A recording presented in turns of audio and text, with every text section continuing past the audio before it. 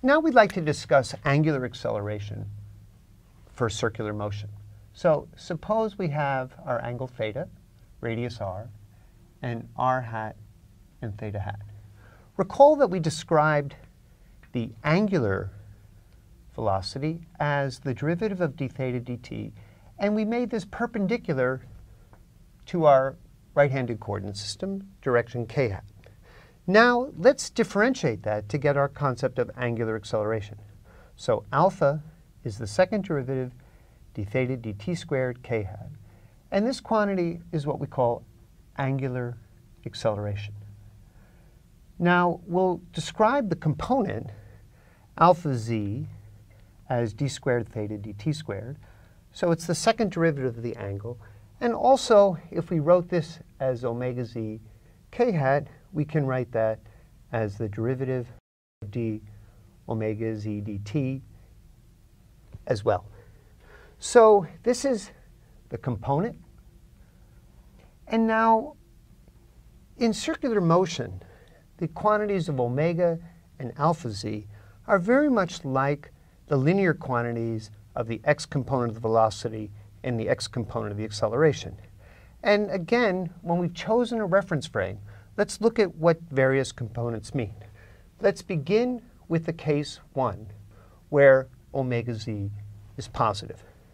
So when omega z is positive, that tells us that the angle d theta dt is increasing, and that corresponds to counterclockwise motion. Now, given that case, let's look at what happens when alpha z is positive. Remember, that's the statement that d omega dt is positive, that omega z is increasing. So if an object is moving with the positive component of omega z and the angular acceleration component is positive, that corresponds to increasing. The linear example, if you had one-dimensional motion, I hat, you had Vx positive, and Ax positive corresponds to an object increasing in its speed in the x direction. That's our first case. Now let's look at the second example when alpha z is less than 0. So now the derivative of d omega z dt is negative.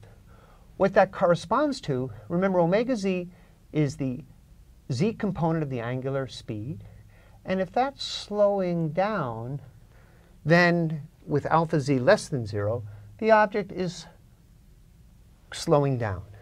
So in our linear case, if we had ax less than 0, this is the classic example of braking. The object is moving in the x direction and slowing down.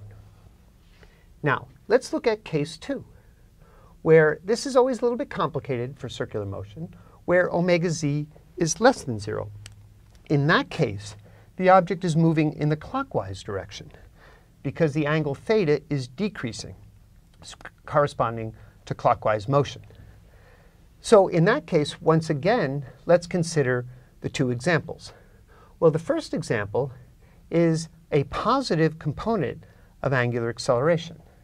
Now, this is the one that can be a little bit confusing.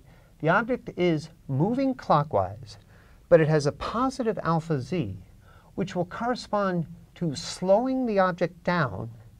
And if the alpha z remains positive, it will actually come to rest and then reverse its motion and start to speed up.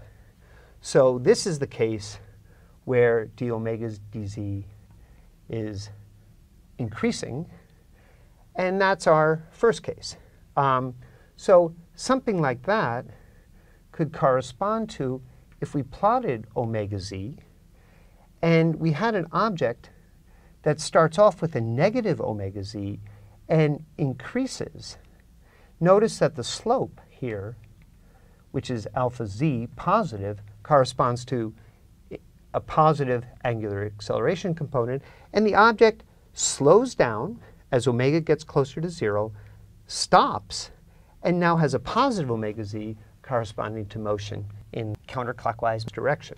For our linear case, this corresponds to, again, with I hat, our object moving to the left, Vx negative, and if x is positive, it brakes in this direction, which means it's slowing down.